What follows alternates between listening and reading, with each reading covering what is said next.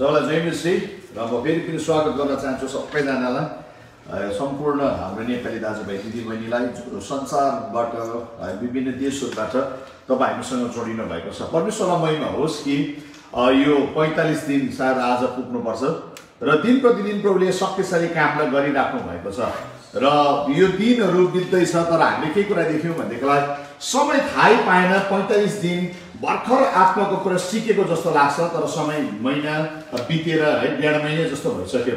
तर मजाको कुरा चाहिँ के छ भनेदेखिलाई यो हरेक कुरा गर्दै गर्दाखेरि यसले यो प्रसारणले ल्याउँदै गरेको त्यसको गुड रिजल्टलाई पनि हामी सुन्न पाइरहेका छौँ, देख्न पाइरहेका छौँ। परमेश्वरलाई महिमा होस्। र तपाईँ सबैजनाले प्रार्थना गरिरहनु भएको छ, तपाईँ सबैजना हामीसँग जोडिराख्नु भएको छ। तपाईँ अनि म जब एक भइकन काम गरिराखेको छौँ।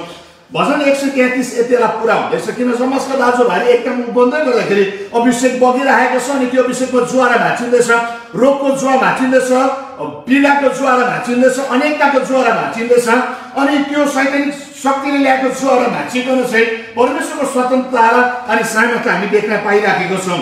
र आजको दिन म यहाँनिर एउटा यस्तो खालको वचन लिकन उभिएको छु जुन कुरा पवित्र आत्माले मलाई बोल्नको निम्ति प्रेरणा गरिराख्नु भएको छ। र हामी 45 दिनसम्म हामी थुप्रो कुराहरू हामी सिक्यौँ, विभिन्न टपिकहरू हामी सिक्दै यहाँनिर आयौँ। तर यो सबै कुराको सिकाइको एउटा निचोड पनि आउँछ।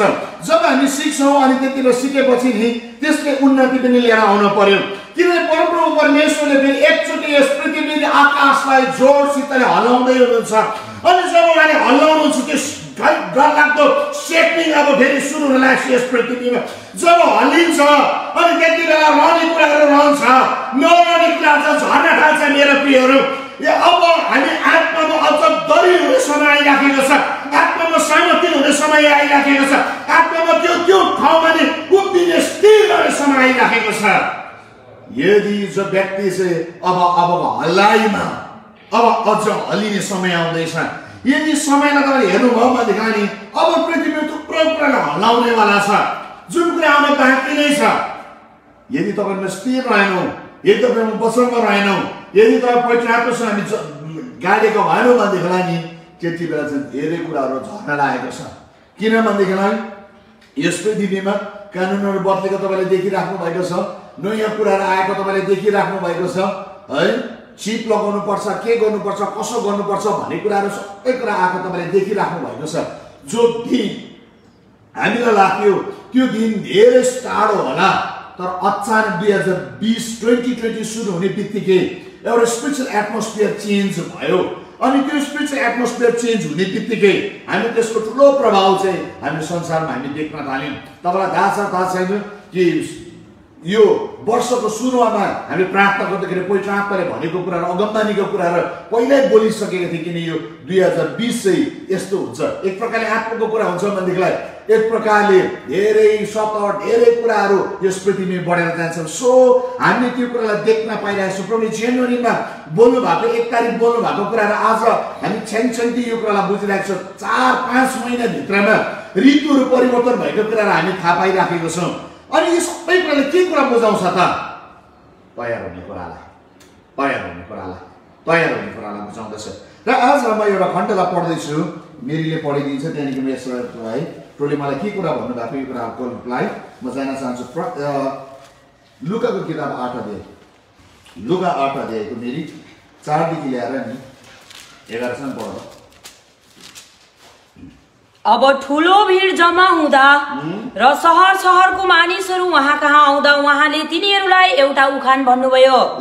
एउटा बिउ छर्नलाई निस्क्यो, औ छर्दा हुँदी केही बाटोको किनारमा परे र ती कुल्चिए, औ आकाशका चराचुरुङ्गीहरूले ती खाइहाले, औ अरू चट्टानमाथि परे र ती उम्रिने बित्तिकै सुके, किनभने तिनमा ओस थिएन। औ अरू चाहिँ काँडाका झाडमा बीचमा परे र तिनको साथमा काँडाहरू पनि बढेर आए र तिनलाई निसासी दिए।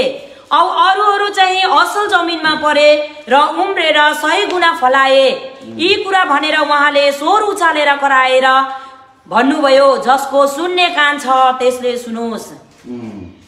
यहाँनिर नि बिउ छोरीको उखान छ, तपाईँले राम्रो सुन्नु भएको।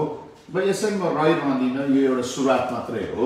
र यहाँनिर नि बिउ छरियो भन्छ अनि यीशु ख्रीष्टले यस पृथ्वीमा आइकन चेलाहरूलाई सम्पूर्ण व्यक्तिहरू यो उखान उहाँले बोल्नुभयो। जब उखान बोले अनि त्यतिबेला बुझेन उखान चाहिँ के हो भनिकन। अनि जब त्यहाँदेखि 11 पदमा चाहिँ चेलाहरूले नि 10 देखि चाहिँ सोध्यो कि यो चाहिँ के हो त प्रभु हामीलाई यसको अर्थलाई खोलिदिनुहोस्। अनि 11 पददेखि लुका 8 को 11 देखि चाहिँ सजिलो छ यो कुरा बुझ्नु लागि। यीशु ख्रीष्टले नै यसलाई मजाले अनुवाद गरिदिनु भयो त्यसको मिनिङ चाहिँ के हो भनिकन। सो म त्यो मिनिङलाई चाहिँ पढ्दैछु, तपाईँले एकदिन ध्यान दिनुहोस्।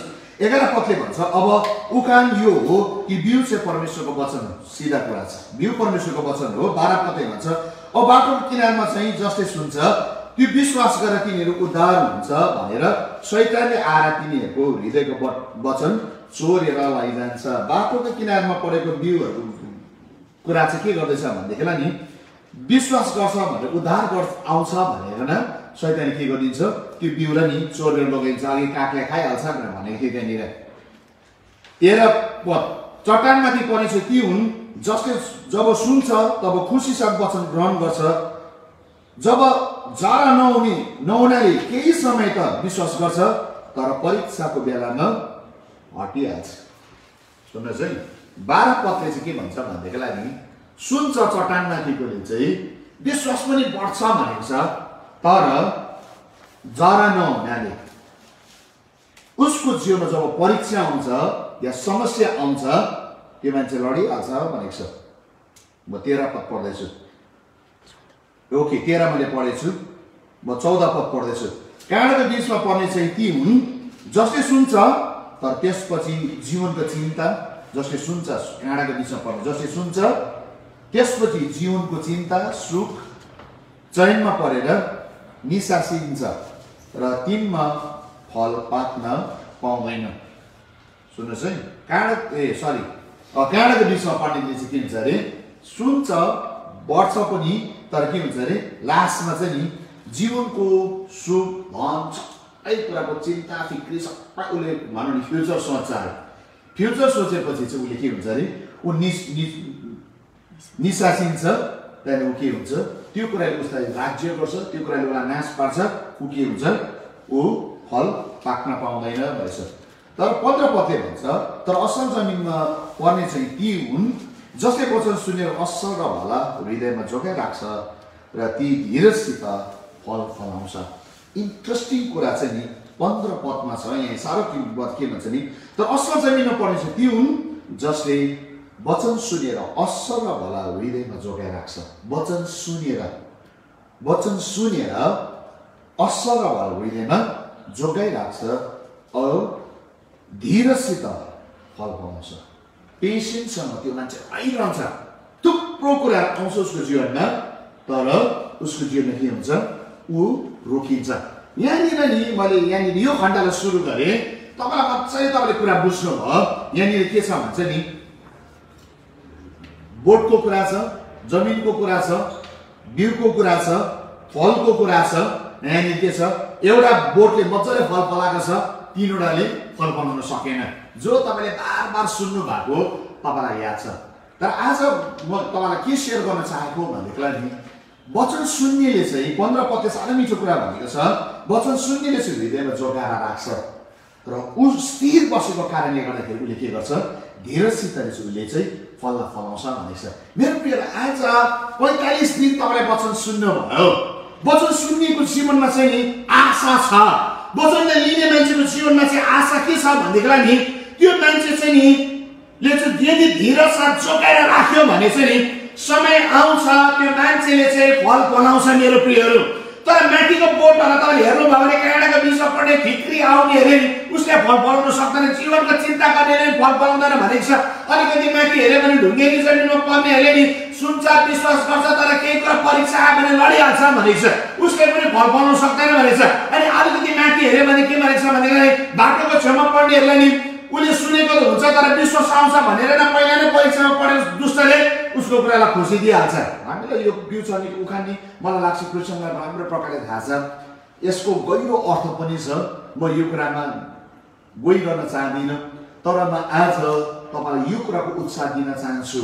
15 पदले भनेको छ त्यो वचन सुन्ने चाहिँ स्थिर रहन्छ र फल फलाउँछ भनेको छ।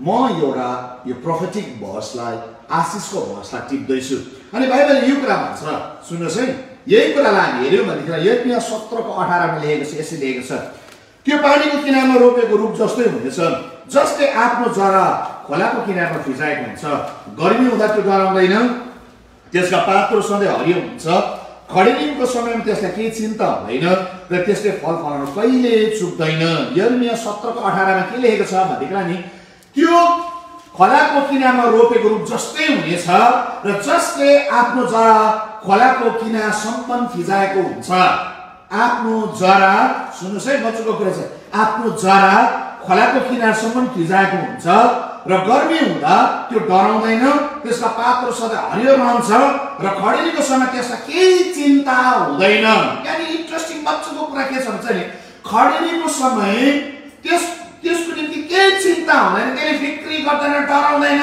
अघि दुईटा अघिको माथिको बोर्ड जस्तो नि जीवनको फिक्री के हो क्यानाडाको बोर्डको जस्तो पनि हुँदैन त्यो उसलाई निसासिँदैन उसलाई फिक्री हुँदैन उसलाई डर हुँदैन के पनि हुँदैन भनेको छ तर उसले के भनेको छ यहाँनिर यो पत्ती के भन्छ भनेदेखि नि गर्मी हुँदा त्यो डराउँदैन त्यसका पातहरू सधैँ हरियो रहन्छ खडेरीको समय त्यसलाई केही चिन्ता हुँदैन र त्यसले फल फलाउन कहिले चुक्दैन फल फलाउन कहिले चुक्दैन भनेको छ उसले नि फल फलाउँछै फलाउँछ भनेको छ ग्यारेन्टेड भन्ने कुरालाई नि बाइबलमा हुन्छ तर कस्तो बोट लाग्यो भन्दाखेरि नि आज सिक्नुपर्ने एउटा गहिरो कुरा छ मेरो प्रियहरू जुन चाहिँ बोटको चाहिँ नि जरा चाहिँ नि खोलाको सम्बन्ध गाडेको हुन्छ आज क्रिस्चियन जीवनमा नि हामी थुप्रो प्रकारको बोटहरू हुन सक्छौँ मेरो प्रियहरू वचन सुन्दै गर्दाखेरि अघि नै त मैले लुकाको किताबमा मैले तपाईँलाई पढाएर सुनाइदिएँ बाटोको किनारको बोट हुनसक्छ ढुङ्गामाथि रोपेको बोट पनि हुनसक्छ काँडाको बिचमा रोपेको बोट हुनसक्छ या असल जमिनमा रोपेको बोट हुन्छ 4 प्रकारको जमिन 4 प्रकारको बोटको कुराहरू छ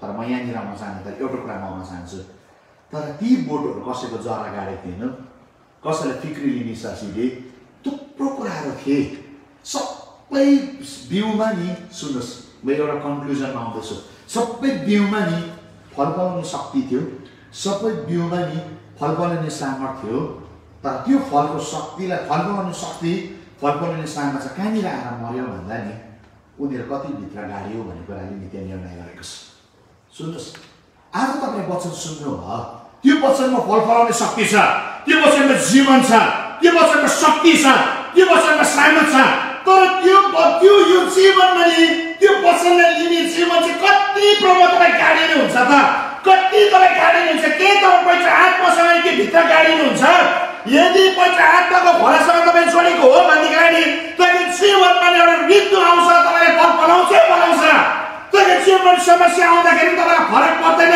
किनभने खोलाको धारमा रोपेको बोट जस्तै तपाईँ हुन्छ तपाईँको जीवनमा खडेरीले फरक पार्दैन किनभने त्यो मान्छे चाहिँ सुन्नुहोस् किन चाहिँ म यो कुरा गर्दैछु अब यो ठाउँबाट देखिने कुरा तपाईँलाई समझ आयो अहिले एउटा बिउको बोट भनेपछि एउटा बाहिरी देखिने माइलीपातीको बोट तर मुनि जरा मुनि देखिँदैन अब म नदेख्ने संसारको कुरा गर्दैछु जो चाहिँ सुपरनेचुरल वर्ल्ड तपाईँले भन्न सक्नुहुन्छ जो चाहिँ यीशु ख्रीष्टको सम्बन्धमा भन्न सक्नुहुन्छ माथिको फल फलेको बोटलाई तपाईँले देख्नुहुन्छ त्यो नेचुरल वर्ल्ड हो तर यहाँ सुपरनेचुरल वर्ल्ड त्यसको मुनिको जरा जहाँनिर गाडिँदैछ म सुपरनेचुरल वर्ल्ड म हौ यो दुईटाका आयनको कुरालाई अब चर्चा गर्न चाहन्छु बाहिर देखिने कुरा या बाहिर फल फल्न सक्नु हो भनेदेखिलाई नि कति आत्मामा गाडी बस्न त्यसले नि फरक पार्छ बाहिर फल फलाउनु हो भनेदेखिलाई नि कति पवित्र आत्मासँग जोडेको हो त्यो मान्छेको जीवनले नि फरक पार्दछ यहाँनिर हेर्नु भनेदेखिलाई नि यो एउटा असल फल फल्ने बोर्डको नि एउटा गुण चाहिँ के छ भनेदेखिलाई नि त्यो चाहिँ गाडेको छ त्यो चाहिँ गाडेको छ त्यो चाहिँ गाडेको छ मुनि जरा ल्याएको छ त्यो चाहिँ त्यसरी मुनि गाडेको छ भन्नुको अर्थ चाहिँ नि त्यो चाहिँ देखिने संसारको कुरा बाहिरी कुरा होइन संसारसँग गाडेको कुरा होइन मेरो प्रियहरू यो व्यक्ति चाहिँ कोसँग गाडिँदैछ पवित्र आत्मासँग गाडेको छ यीशु ख्रीष्टको सम्बन्धसँग गाडेको छ अनि उसको जति ऊ गहिरो ऊ आत्मामा जति गहिरिँदैछ सुन्नुहोस् है जति गहिरिँदैछ त्यो बाटोको मुनि भनौँ यहाँनिर पृथ्वीमा हेर्नु सजिलो हुन्छ बुझ्नुको लागि जति ऊ गाडिँदैछ भित्र त्यति नै के हुँदैछ बाहिरीको बतासले उसको जीवनमा प्रभाव पार्न सकेको छैन बाहिरको हुरीले उसको जीवनमा बङ्गाउनु सकेको छैन किन भन्दा नि उसको जरा गाडेको छ अनि उलाई नि बाहिरको खडेरीले उलाई फरक पारेन।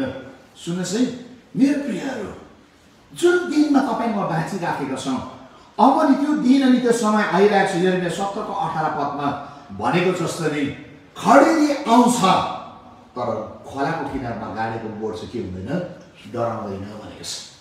यो पृथ्वीमा थुप्रो खडेरी आइराखेको छ, अझै आउनेवाला खडेरीहरू छ। तर यदि तपाईँ आत्मामा गाडेका मान्छे हो, तपाईँ प्रभुको सम्बन्धमा गाडेका मान्छे हो भने अब फरक पर्नेवाला छैन मेरो प्रियहरू। तर आजदेखि तपाईँ वचनमा गाडिनुहुन्न, उहाँको सम्बन्धमा गाडिनुहुन्न, उहाँको प्रेममा तपाईँ गाडिनुहुन्न, तब उक्लिन्छ। अब उक्लिन्छ। अब यस्तो तुफानहरू आउनवाला छ जुन तुफानले चाहिँ नि हरेक बोटलाई हेर्नाउँछ, हरेक बोटलाई हेर्नाउँछ। मैले नि तुफान आएको बेलामा देखेको छु कस्तो कस्तो ठुल्ठुलो रुखहरू नि जरैसँग उक्लेको। तर कसरी उक्लेछ भनेर हेर्दाखेरि चाहिँ नि मुनि नि जरा मुनि गाडेको हुँदैन, बाहिर मात्र समातेको, बाहिरको बाहिरी माटोलाई समातेको थियो। अनि एकदिन ठुलो बतास आयो, त्यो कुरा लड्यो। मेरो प्रियहरू, आज म तपाईँलाई इन्करेज गर्न चाहन्छु, यत्रो दिन जुन वचन सिक्नुभयो त्यो वचनमा नि अब गाडिन थाल्नुहोस्, गाडिन थाल्नुहोस्। त्यो वचनलाई काम गर्न दिनुहोस् मेरो प्रियहरू। यो शिक्षा होइन, यो चाहिँ जीवन हो, यो चाहिँ जीवन हो। यो जीवन पनि तपाईँ नि भित्र पस्नुहुन्छ नि, तपाईँ सबभित्र गाडिन्छ नि। तपाईँ प्रार्थनामा कति गाडिने त, तपाईँ फास्टिङमा कति गाडिने त, तपाईँ आराधनामा कति गाडिने त, तपाईँ वचनमा कति गाडिने त। यदि अब तपाईँले नि आफैले सेल्फ निर्णय लिनुहुन्न नि, म गाडिन्छु भनेर निर्णय लिनु भएन, यो वचनलाई पक्रिनु भएन भनेदेखि उक्लिने डर हुन्छ मेरो प्रियहरू, उक्लिने डर हुन्छ। जब उक्लिन्छ नि त्यसको चाहिँ आशा छैन। जब उक्लियो कुनै आशा नै छैन। किन भन्नुहोस् त, जरा गाडेको छैन। तर परमेश्वरले खोज्ने बोट चाहिँ नि उक्लिने बोटलाई उहाँले खोज्नुहुन्न, उहाँले खोज्ने चाहिँ हो फल फल्ने बोटलाई चाहिँ उहाँले मन पराउनुहुन्छ। उक्लिने बोटको चाहिँ नि उहाँले मन पराउनुहुन्न। फेरि पनि सुन्नुहोस्, उहाँले उक्लिने बोटलाई मन पराउनुहुन्न, उहाँले चाहिँ फल फलाउने बोटलाई मन पराउनुहुन्छ। भजनको किताब 1:3 पनि खोलाको किनारको धारको बोटको कुरा लेखेको छ, तपाईँले पढ्न सक्नुहुन्छ। यहाँ लेखेको छ, यहाँ मजाको कुरा छ, मेरी पढिदिनु। खोलाको धारको छेउमा रोपेको बोट जस्तो त्यो हुन्छ जसले आफ्नो ऋतुमा फल दिन्छ, जसको पात कहिले ओइलाउँदैन र त्यसले जे गर्छ त्यसमा त्यो सफल हुन्छ। त्यसले जे गर्छ, सुन्नुहोस् है, खोलाको धारमा रोपेको बोट त्यसले जे गर्छ त्यसमा त्यो सफल हुन्छ भनेको छ। सुन्नुहोस् है, कुन व्यक्ति सफल हुन्छ त, कुन व्यक्ति अगाडि बढ्न सक्छ त, कुन व्यक्तिको जीवनमा प्रभुले काम गर्न सक्नुहुन्छ त, त्यो व्यक्ति जुन व्यक्ति येशू ख्रीष्टसँग जोडेको छ, त्यो व्यक्ति जो चाहिँ पहिचान आत्मासँग जोडेको छ, त्यो व्यक्ति जसको जीवनमा पहिचान आत्माले चलाएको छ, त्यो व्यक्ति जसको जीवनमा नि उहाँको सामर्थ्य अनि उहाँको शक्तिले नि भरेको हुन्छ, त्यो व्यक्ति यदि त्यहाँनिर बढेको हो भनेदेखिलाई नि त्यो व्यक्तिको जीवनमा प्रभुले नि चलाउन सक्नुहुन्छ। यहाँनिर हेऱ्यौँ भने मिठो कुरा के छ भनेदेखिलाई नि खोलाको किनारमा बोट रोपेको बोटले चाहिँ के गर्छ, ऋतुमा फल पाउन सक्छ। उसको टाइम आउँछ नि त्यो मान्छेको जीवनमा उन्नति हुन्छै हुन्छ, बल गर्नु पर्दैन प्रियहरू। तपाईँको आत्मामा बढ्नुको लागि नि या तपाईँको जीवनमा फल लाग्नु लागि बलै गर्नु पर्दैन, तपाईँ गाडेर बस्नुहोस् न प्रभुसँग सम्बन्धमा, प्रभुसँग गाडेर बस्नुहोस् न, फलको लागि नि जोडै गर्नु पर्दैन। तपाईँको जीवनमा के गर्नु थाल्छ, फल पाउन थाल्छ, त्यो कुराहरू देखा पर्न थाल्छ। किन चाहिँ यो फल पाउने कुरालाई जोड प्रयोग दिनुहुन्छ भन्नुको लागि यो 15 अध्यायमा पढ्नु भने केही कुराले छ, नफल्ने हाँगा उहाँले के गर्छ, काटिदिनुहुन्छ, मलाई जलाइदिनुहुन्छ भनेपछि नफल्ने उहाँले मन पराउनुहुन्न। हेर्नुहोस् यो 15 अध्याय तपाईँलाई पढ्दा हुन्छ। तर म किन चाहिँ यो कुरा चर्चा गर्दैछु त, किनभने दुई प्रकारको बोट नि, दुई प्रकारको नि एउटै खालको दुई ठाउँमा बोट छ। एउटा पृथ्वीमा देख्ने बोटको कुरा गर्दैछ, एउटा चाहिँ स्वर्गीयमा पनि त्यस्तै बोट छ। किन चाहिँ प्रभुले त्यो बोटलाई नि मान्छेले इन्करेज गर्दै हुन्छ भने नि स्वर्गीयमा पनि त्यस्तै बोट छ। ओके, म यहाँदेखि म सुरु गर्न चाहन्छु। यहाँनिर इन्ट्रेस्टिङ कुरा के छ भनेदेखिलाई नि एजेकियलको 47:12 पदमा नि शक्तिशाली कुरा के लेखेको छ नि, एउटा बोधको कुरा लेखेको छ। म यहाँनिर पढ्दैछु, किनकि दुवै किनारमा अनेक किसिमको फलफुलको रुखहरू उम्रिनेछन्, तिनीहरूका पात ओइल्याउने छैनन्, तिनीहरूको फलहरू कहिले शेष हुने छैनन्, तिनीहरूले हरेक महिना नै फल दिनेछ, किनभने पवित्र स्थानदेखि तिनीहरूमा पानी बग्छ, तिनीहरूको फल खानको निम्ति र तिनीहरूको पाछा आरेको निम्ति हुनेछ। यहाँनिर पनि एउटा शक्तिशाली बोटको कुरा लेखेको छ। अनि त्यहाँनिर के भनेको छ भने चाहिँ नि त्यो बोटले किसिम किसिमको फल फलाउँछ। त्यसको पत्ताले के गर्छ मान्छेहरू निको हुन्छ भनेको छ। अनि के भनेको छ त्यसले चाहिँ 12 महिना फल फलाउँछ जो फल चाहिँ खानको निम्ति अनि दामी हुन्छ भनेको। यहाँनिर एजेकियलको 47 को 12 मा जुन चाहिँ बोटको कुरा गर्दैछ, फलको बोट कुरा गर्दैछ, त्यो फलको बोट पनि मन्दिरबाट निक्लेको नि पानीसँग नि जोडिएको छ। मन्दिरदेखि निक्लेको वेदीबाट, मन्दिरको वेदीबाट पानी निक्लेको त्योसँग जोडिएको छ। सुन्नुहोस् है, त्योसँग जोडिएको छ। एजेकियलले यहाँनिर भन्दै गरेको बोटलाई म पहिलो बोटको कुरा गर्दैछु, अब म दोस्रो बोटको कुरा आउँदैछु। यहाँनिर फेरि दोस्रो बोट चाहिँ कहाँनिर छ भने प्रकाश 22 को 2 मा। प्रकाश 22 को 2 मा के लेखेको छ भने त्यो सडकको बीचबाट त्यो सहरको सडकको बीचबाट बगिरहेको थियो। त्यस नदीको किनारमा जीवनको वृक्ष थियो जसले हरेक महिना 12 किसिमको फलहरू दिइरहन्थ्यो। त्यसका पात चाहिँ जाति जातिलाई निको पार्न निम्ति थियो। यहाँनिर नि यो बोट चाहिँ फेरि कहाँनिर छ भनेदेखिलाई नि थुमाको सिंहासनबाट बगेको नि फलाको किनारमा छ। सुन्नुहोस् है, मजाको कुरा छ। स्वर्गको बोट पनि थुमाको सिंहासनमा बगेको फलाबाट छ। मन्दिरबाट अघि एजेकियलले मन्दिरबाट बगेको कुरा छ। आज नि तपाईँ म कहाँनिर छौँ भनेदेखिलाई नि तपाईँले पनि पवित्र आत्माले बगेको फलामा नि हामी जोडेका छौँ। हामी पवित्र आत्माको फलासँग जब जोडेका छौँ नि त्यसबाट नि हाम्रो जीवनमा जुन कुराको अब परिवर्तन आउँदैछ, जुन चाहिँ कुरा चाहिँ देख्दैछ नि हाउ यो परिवर्तन चाहिँ अब जाति जातिलाई छुनेवाला छ। यस परिवर्तनले चाहिँ जाति जातिलाई छुन्छ। अब कस्तो चाहिँ फल भन्छ त यो जीवन यदि पवित्र आत्मासँग जोडेको, यदि यहाँनिर आज जरा हालेको मान्छे भयो भने कस्तो हुन्छ त? सुन्नुहोस् है, जरा हाल्नु चाहिँ नि मान्छेले देख्दैन माथि तल कतिको गहिरोमा जानुभयो भनेर माथिले बुझ्नु सक्दैन। तर जरा चाहिँ कतिको गहिरो रहेछ भने त्यति बेला थाहा पाउँछ मेरो प्रियहरू, जब तुफान आउँछ। जराको गहिरो रातको समय चाहिँ त्यति बेला हो, तुफानले मात्रै बुझ्न सक्छ यो रुख चाहिँ ढलिरहेको ढलेन। आज क्रिस्चियन जीवनी बाहिरबाट तपाईँ म भन्न सक्छौँ म जरा हालेको मान्छे हो, म यस्तो मान्छे हो। तर आज म तपाईँलाई इन्करेज गर्छु, तपाईँ त्यो बोट बनिनुहोस्। आज तपाईँ त्यो बोट बनिनुहोस्। तपाईँ साँच्चै जरा हालेको छ, तपाईँ साँच्चै जीवनको रुख खोलासँग तपाईँ नि जोडेको कनेक्ट भएको हो। साँच्चै तपाईँ यीशुसँग कनेक्ट हुनु भएको छ, साँच्चै तपाईँ पवित्र आत्मासँग कनेक्ट हो भनेलाई नि आज म तपाईँलाई इन्करेज गर्छु। तपाईँ जीवनमा नि अगाडि फल फल्ने ऋतु आउँदैछ। तपाईँ जीवनमा फल फल्छ। बाहिरी समस्या होला, बाहिरी मृत्यु एगरेको होला, बाहिरी थुप्रो घटनाहरू घट्ला, बाहिरी तपाईँले निराशा न हताशको कुरा देख्ला, तर तपाईँको जीवनमा चाहिँ फल फल्न रोकिँदैन। अनि कुन चाहिँ फल चाहिँ फल्छ त? हौ यहाँनिर आउँदैछ। अब त्यो फल चाहिँ नि तपाईँको जीवनमा नि गलती 5 को 22 को फल फल्छ। यो बोटसँग यो आत्मासँग जोडियो भने चाहिँ तपाईँको जीवनमा देखा पर्ने फल चाहिँ के हो? किन चाहिँ त्यो फल चाहिँ दामी छ त? किन चाहिँ त्यो फल चाहिँ यति साह्रो जाति र छुटकारा ल्याउन सक्छ त? हौ त्यो फल चाहिँ हो गलती 5 को 22 को फल। म पछाडि त्यसको एक एकवटाको कुरा तपाईँलाई चर्चा गर्छु, तर आज म त्यो फलसँग जोडिने कुरामा आउँदैछु। यहाँनिर लेखेको छ, तर पवित्र आत्माको गलती 5 को 22 अनि 23 पद पढ्दैछु। हामी अस्ति 9वटा पढ्दा नि हेऱ्यौँ, अब 9वटा फल छ। यहाँनिर हेर्नु, तर पवित्र आत्माको फल चाहिँ प्रेम, आनन्द, शान्ति, धैर्य, दया, भलाइ, विश्वस्त, नम्रता, स्वयं। यस्तोको विरुद्धमा अरू कुनै व्यवस्था छैन।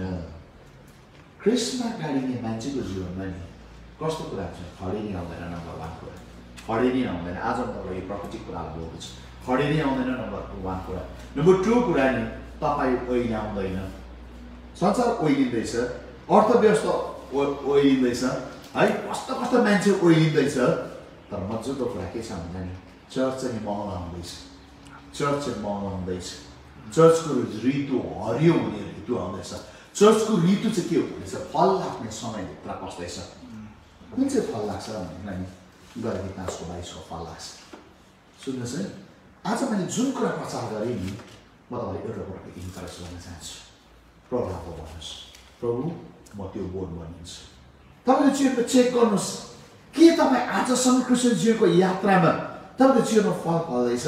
कस्तो चाहिँ फल तपाईँको जीवनमा देखा पर्छ? म न्याय गर्दिनँ मेरो प्रियहरू, चेक गर्नुहोस् आज कुन चाहिँ फल चाहिँ फल्यो कुन चाहिँ फल फलेको छैन यदि फलेको छैन भने तपाईँले के कुरा बुझ्नुपर्छ भन्दा नि तपाईँको जरा नि त्यति गहिरो गएको छैन तपाईँको जरा त्यति गहिरो गएको छैन अझ गहिरोमा जानुहोस् कुन चाहिँ गहिरोमा जानुहोस् भनेदेखि अब म सरसर भन्दैछु नम्बर 1 प्रार्थनाको गहिरोभित्र डुब्न थाल्नुहोस् यो पुस्ता चाहिँ प्रार्थनाको गहिरोभित्र पस्न पर्छ नम्बर 1 कुरा नम्बर 2 आराधनाको गहिरोभित्र जानुहोस् कति पर्सेन्ट वर्शिप गर्न सक्नुहुन्छ प्रभुसँग कतिवटा अन्य भाषा बोल्न सक्नुहुन्छ कतिवटा महिना दिन सक्नुहुन्छ त्यो गहिरोभित्र पस्नुहोस् नम्बर 3 तर कति परमेश्वरको वचनको गहिरोभित्र पस्न चाहनुहोस् वर्डमा तपाईँले गाडिन पर्छ यो पुस्तक जति गाडिन्छ नि तर त्यहाँनिर गाडिने है या बाहिर नि तपाईँको जीवनमा नि अन्तःस्मरणमा नि तपाईँको फलहरू लाग्न थाल्यो मान्छेले जब देख्छ नि तपाईँलाई तपाईँको जीवन भिन्दै देख्छ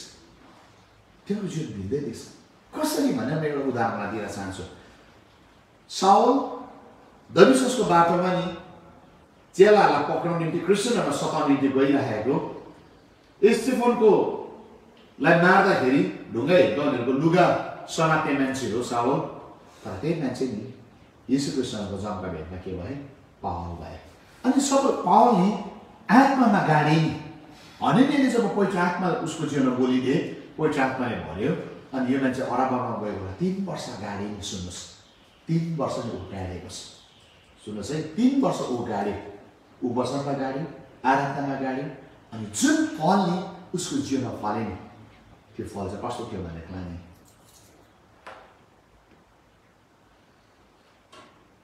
म मेरो विदाईको समय आएको छ